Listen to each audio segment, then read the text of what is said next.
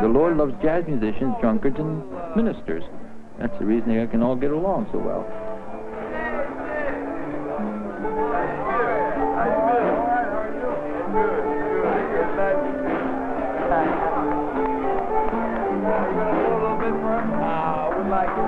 I hope so.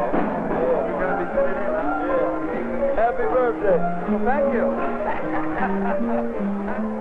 And you don't go to clubs with preconceived ideas, saying, I'm going to go down there, and this is going to be an evangelism campaign for me and Zoe. You simply open yourself up to opportunities that may present themselves, and then you simply respond to that the way it is. I'd like to ask you a few questions. Yeah. After the cameras are... Yeah, okay. After the cameras are going, you're definitely... All right, very good. It's important. All right, sure. I mean, I'm just talking with you about it. It's nice to see you. Very nice to see you. And it seems to me that I must plant the seed, or have the Lord plant the seed through me, and hit people where they are. Plus the fact that I love jazz, and I get all this free jazz. It's wonderful. That's a song in your heart. Lift your troubles away. Can you see that love can be a sharing of right moments? Right moments. Right moments. Right moments. Right moments. Right now.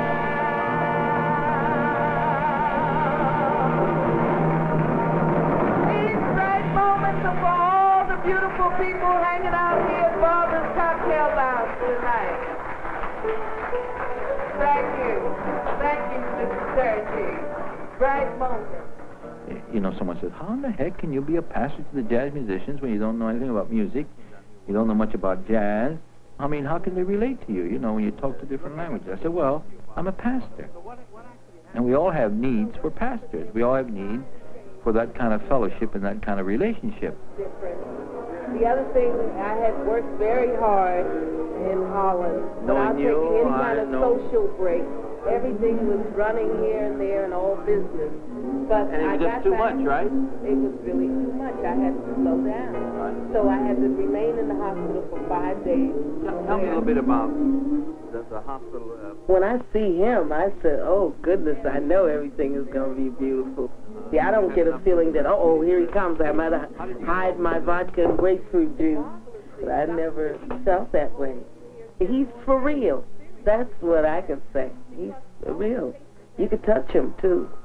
But remember me telling you how depressed I was when I had gotten back, naturally with no money, Right. and all upset and nervous because I didn't know what I was going to do next.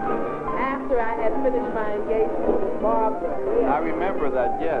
But things are beginning to work out. We have a spiritual contact that's even deeper than words. Right. I went and I had communion with I you remember. up at the new office. Well, sometimes you don't have to say much, do you?